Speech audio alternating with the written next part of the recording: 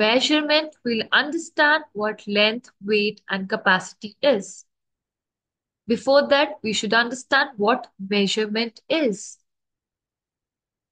Measurement is a way to find out how big, heavy, or full something is. It helps us understand size or amount of things around us.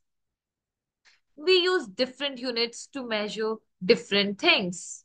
So, measurement is a way to find out how big, heavy, or full something is. Types of measurement. First is length, which tells us how long something is. And the tools to measure length are the ruler or the measuring tape. Units of length could be inches, feet, centimeters, and meters. And the example we can say a pencil might be 8 inches long. And the second type is weight, which tells us how heavy something is. Tools to measure weight are the weighing scale or the weighing machines. And the units we use for the weight are the pounds or and ounces or grams or and kilograms. And the example we can say an apple might weigh 150 grams. The third type of measurement is capacity, which tells us how much liquid a container can hold. And the tools to measure capacity could be the measuring cup. And the units to measure capacity are cups, pints, liters, and milliliters.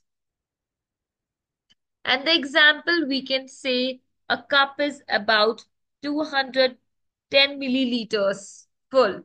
So we have three types: length, weight, and capacity. Length tells us how long something is, weight tells us how heavy something is, and the capacity tells us how much liquid a container can hold. Why measurement is important? Measurement helps us in many ways, such as knowing how much to buy, cooking the right amount of food, and understanding distances when we travel. It's your time to do some workout. This exercise is for you. Write the answers in the comment section. And the question is, what are three types of measurement? Thank you for watching. Please subscribe and like. And don't forget to hit the bell icon for notifications of our upcoming videos. Bye bye.